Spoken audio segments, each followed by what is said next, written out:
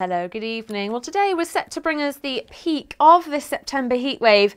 Things that should slowly be cooling down now in the next few days. But for tonight, it could become quite lively with the risk of some heavy showers and thunderstorms spreading out from the south for a time. The risk of some further mist and fog patches, and again, not comfortable for sleeping, remaining really quite warm and muggy. As for Sunday, a fair amount of cloud in the morning with the risk of some further heavy, possibly thundery showers for a time. But it should become drier with some sunshine, particularly the further east you go tomorrow afternoon, and still warm and humid, just not quite as hot as it has been for some today. But the temperatures will continue to ease into next week, back down to the high teens or low 20s.